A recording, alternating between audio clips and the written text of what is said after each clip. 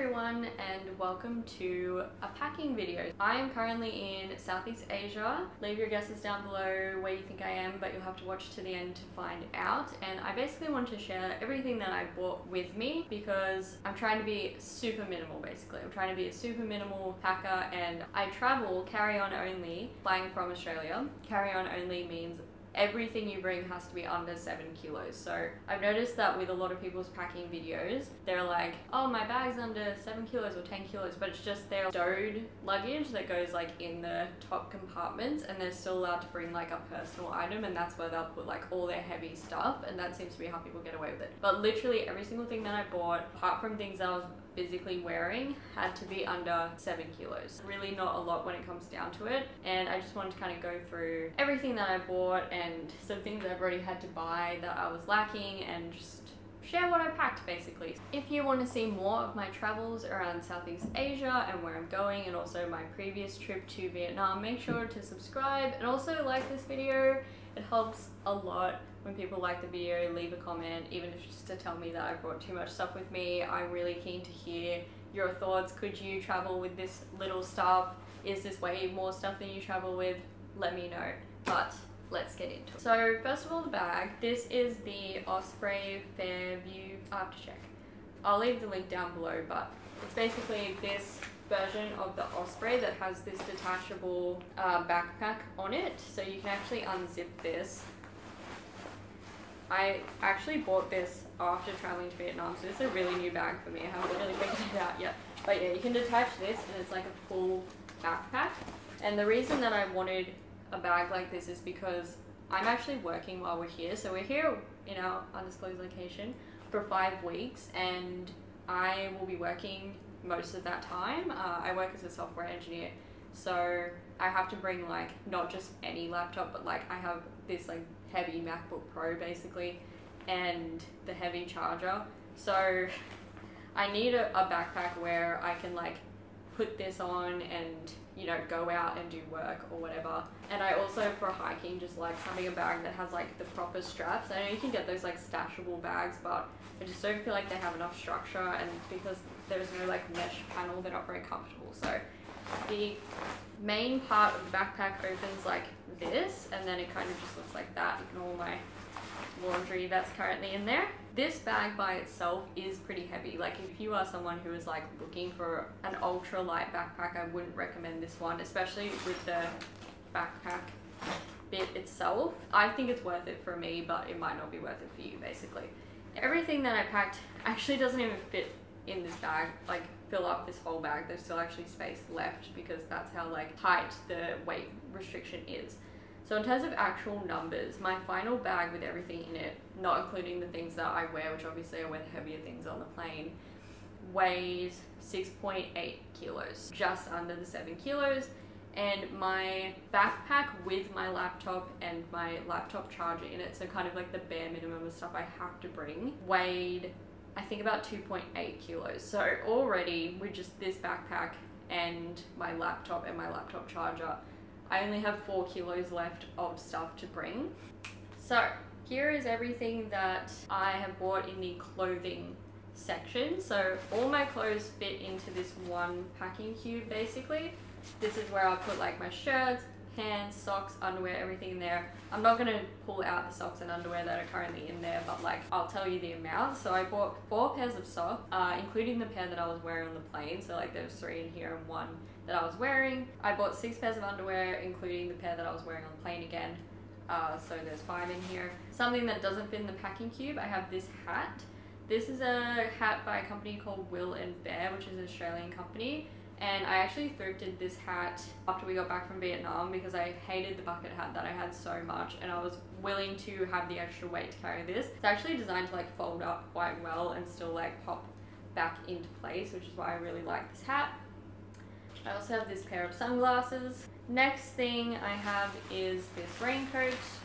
This is just by Macpac. I don't know if that's an Australian brand or not, I think it might be. And it's basically a stashable raincoat, so this pocket is actually the thing that you can use to stash the raincoat in. Let's see how quickly I can do it.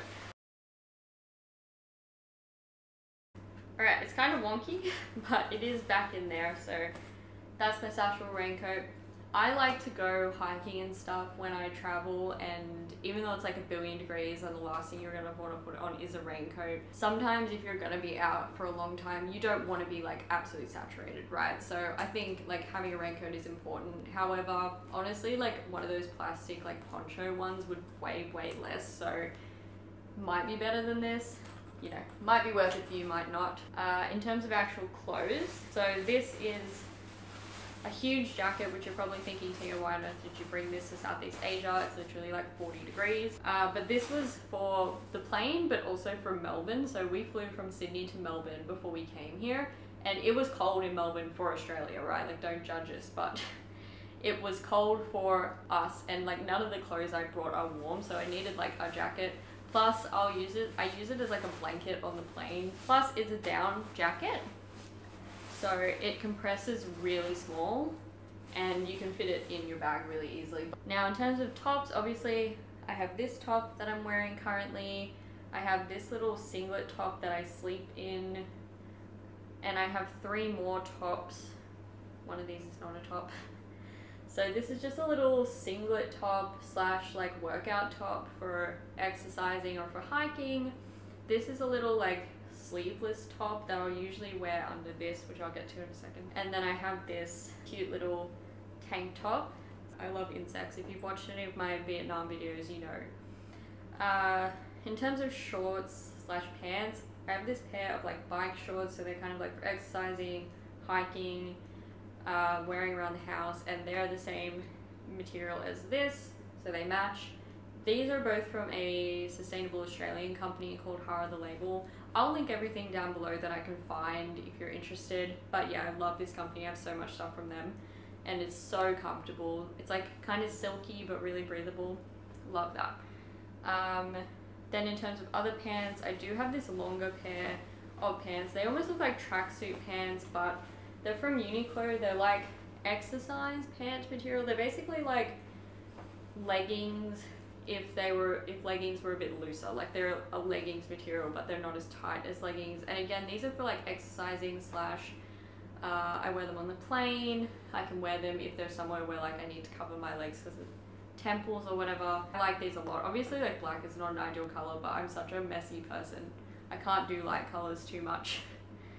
What else have we got? Okay, this is something I wear on the plane as well, and it's basically like a splurge item, just so I have something a little bit nicer. I thrifted this, originally from Reformation dress, and again, like it looks like a ribbed material, but it's actually that same bamboo material as the other things, so it's really light and breathable. And I think like if you travel, we're here for 5 weeks, and sometimes you just need something that makes you feel like a little bit nicer than just like your gross sweaty clothes that you've been wearing for ages. So then what else have we got? I have this one swimwear. This is from an Australian company as well called Indigo Luna, and it's just this cute little bikini set. I have this pair of Tevas. These I pack in my bag actually. They're just like sandals, obviously. And then this I thrifted as well, is just a linen long sleeve button up. So it's 100% linen. It does get a bit wrinkly, but because it's 100% linen, it's so breathable. It's basically like wearing nothing, but it is giving you that layer of sun protection when you're walking around and stuff, which I just think is so necessary. And my other shoes, that I didn't want to put on the bed, that I wear on the plane are these. They're the Terra Venture 2 shoes from a company called Top Venture. It's an Australian company as well, I think, and they're basically designed to be hiking shoes, hiking runners, but I like to bring them because, like I said, I like to go hiking, and I also like to sometimes have fully enclosed feet rather than having sandals. So okay, and then obviously last but not least, masks. Yeah, because you need masks. In where we are currently, you have to wear masks everywhere that you're indoors. You only don't have to wear them outdoors. So next, let's talk about toiletries. So this is all my toiletries because I don't check a bag either. all of this is carry-on only, means that you have to keep all your liquids in a resealable clear bag, and they all have to be 100 mils or under, like in a bottle that is 100 mils or under, regardless of how much liquid is left in there. First of all, in terms of stuff that's in here, one of my best recommendations for saving weight is to bring things in bar form instead of liquid. So there's this New Zealand company called Ethique, and they make bars for pretty much anything you can think of at this point. These two are like, they're like the sample size, but you'll get heaps of washes out of these because a bar is like, it goes way further than the liquid. This is my shampoo and conditioner. Obviously, depending on where you stay, you might get shampoo and conditioner, but I have really sensitive skin, so I find that it doesn't really like the fragrance in a lot of those things, and I don't want like a rash when I'm traveling, so I use these for that. I also have, if you're into skincare, an entirely solid skincare routine. So this is a face washing bar, and it's also like I cut it in half basically, so I didn't have to bring the whole thing. So it looks like this. And then from Ethique again, I have this solid serum. So this is a serum bar. If you're not familiar with skincare, basically like the serum is the thing that you'll put on after you wash your face, depending on how complicated your skincare routine is. I have this serum bar and I have this solid moisturizer. Like I said, I have like really sensitive skin on my face, and it gets really dry and unhappy really easily. So I like to have that just because I don't want to be physically uncomfortable for 5 weeks. Might not be worth it for you, but that's a personal choice. This is a bar deodorant as well. I've actually just cut a little bit of it off because I find you really don't need much of it. Like, it lasts a long time. In terms of liquids, I have these two sunscreens. So this is from Banana Boat 50 Plus, and this is from Bondi Sands. It's a face sunscreen. I always bring sunscreen from Australia because Australian sunscreen regulations are really strict, and a lot of sunscreens that you find overseas we don't sell in Australia because they don't meet regulations. So I like to buy things you can get in Australia. I think this one you can actually get overseas as well. I'll leave a link to this and anything else I can find obviously down below. Another sunscreen product, this is a lip balm by the Cancer Council in Australia, SPF 50 again. And another, last but not least in the liquids, tropical strength Aerogard. Or bug spray, DEET, has different names overseas. We call it Aerogard in Australia, but basically insect repellent. You need to bring this with you. Like, it actually is really hard to buy depending on where you go, and you need it. Like, in Southeast Asia you will struggle if you do not have Aerogard. And then I also have a tube of toothpaste with me as well, but it's in the bathroom, so I'm not gonna go get it. In terms of other things that are in here, this is my toothbrush. It's actually like a sustainable brand, where at home I have like a handle that goes with this, but I just bring like the replacement heads with me to save weight.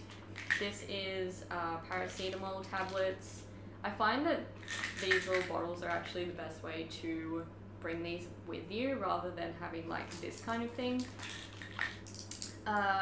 This is Imodium for like if you get diarrhea or food poisoning or whatever. These are calcium carbonate chews. They have different names depending on the brand, but they're basically to soothe your stomach or if you get heartburn, anything like that. I like to have those with me. And then last but not least, if you're someone who has a period, this is kind of my setup at the moment. So I have just regular tampons. In some places in Southeast Asia, it's hard to buy tampons. You can only find pads. So if that is something that bothers you, like, definitely bring enough tampons. And then as a more sustainable option, I have one of these. It's like a Diva cup, but it's a different brand. And it basically comes in this little case that you can use to sterilize it. So you just put some water in here and you can put it in the microwave to sterilize it. I'll leave a link down below to someone who made a really good video on using their Diva cup and it being good for travel. I've never actually used it yet, so I don't have much advice on that front, but if you're interested, it is really lightweight. Like, it's a good lightweight option for you. And yeah, that is everything in the toiletries section. Let's go to the next section. Okay, so now for my electronics. Like I said, this is the infamous heavy MacBook Pro 14-inch for work. This is the charger for that, and then this is an adapter Like I said, we came from Melbourne, so we needed like a plug that could go into an Australian wall socket. This is my lightning cable. This is a like USB-C cable. And this is just an Australian port. And then this is my international adapter. So this is the plug for where we're going, but you can also actually take this part off. And it has like this other connection for different countries. It just has like the little thing. The one thing to be mindful when you buy adapters is you have grounded and ungrounded ones. So you'll have plugs like this for Australia where there should be like 3, but some of them only have 2 and this one only has 2. But the third one is for like grounding. So if you have something that has like the 3, it's not going to fit in here. So just be mindful of that when you're buying adapters, that you can actually like plug everything you need to into them. And then this also has some USB ports, so that's useful. And then these are just my noise cancelling headphones. That's what this charging cable is for. Really, really good for the plane. I didn't have noise cancelling headphones when I went to Vietnam and I really struggled, so highly recommend that. So that's basically everything I bought with me, apart from my like filming setup as well. So what you can't see is I film with my phone, and I have like a little tripod and a little microphone that I'm using to film this video, but they don't weigh very much. But yeah, like I said, I've already had to buy a couple things, so this is everything in the first like literally 2 days of this trip that I've already had to buy. So first things first is this little like passport holder, RFD blocking, just like little over the shoulder bag. And the reason I bought this is basically when I traveled in Vietnam, I had like a proper over the shoulder bag, but it was too heavy to bring. This one is like really light, really thin, and it's basically just enough room to like bring your passport. I can put my phone in here if I don't have pockets. I keep my like hotel key and like my card and everything in here. You can put money in here, and it's just like really helpful to be able to like keep it close to you as well and like protect it, keep it safe. So I bought that at the airport. I also bought this. This is something I wanted to buy after I got back from Vietnam but just couldn't find, and then I managed to find it in the airport. It's basically a clothesline. Weighs like absolutely nothing, and it allows you to hang your clothes up. So both ends have this like hook, but they also have a suction cup you can like hook onto it, and it allows you to hang up clothes. Whenever we wash things in Vietnam and we wouldn't be able to dry them, it meant that like I would try and hang them off like furniture and stuff, but they just don't dry that well that way. So this is gonna be really useful. And then something I literally bought today is just this little tiny bag that packs into this like little tiny pocket that actually fits in here. The main reason I bought this is because where we are currently, we've realized there's not a lot of bins because people seem to like bring their rubbish home with them, or they'll like eat where they buy the food or whatever. So having something that we can carry rubbish around in, also carry like water bottles around in, or like little bit of groceries or whatever in, is really important. And yeah, like I said, it's tiny, packs up really light, but has already been used heaps. So that is everything I bought with me. And now for the reveal of where we are. We're actually in Singapore. So we've just arrived in Singapore yesterday, and we're going to be here for a week. Then we're going to Malaysia for 2 weeks, and then we're coming back to Singapore for 2 weeks. So really excited about that. If you've been following my channel, you know that I've been posting videos from Vietnam, and there's still some more of those to come.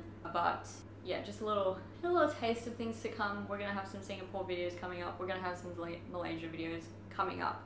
Let me know down below where I should go in those places, where I should go next, what things I should or shouldn't bring. Keen to hear your thoughts on that. And like I said, I'll try and leave the links to anything down below that I can find. I obviously have already had to buy a couple things, so it's not the perfect setup yet, but I'm pretty happy with it. When we were in Vietnam, I definitely felt like I had too much stuff. We'll see how it goes. Obviously, I might do an update at the end just to like see if there's anything else I bought after 5 weeks, or stuff that I got rid of or anything. But yeah, that's pretty much it.